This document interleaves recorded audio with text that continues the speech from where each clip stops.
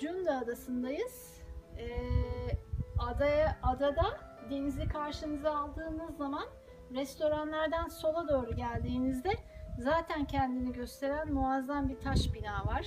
Ama gerçekten muazzam.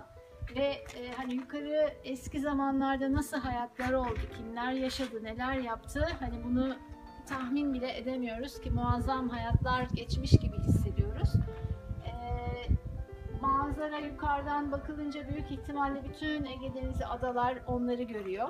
Fakat şu an viran, bir restorasyon var mı yok mu bilmiyoruz. Yıkık dökük durumda. İçeride böyle sokak kapısından gelince hoş bir merdiven karşılıyor ve yukarı çıkıyor. Hayat herhalde burası. Açılan odalar var.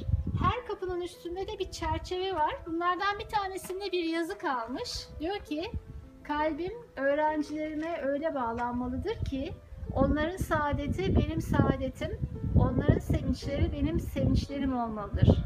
Yani bunun devamı nasıldı, bu söz kimindi bilmiyoruz ama yazı kalmış hatıra.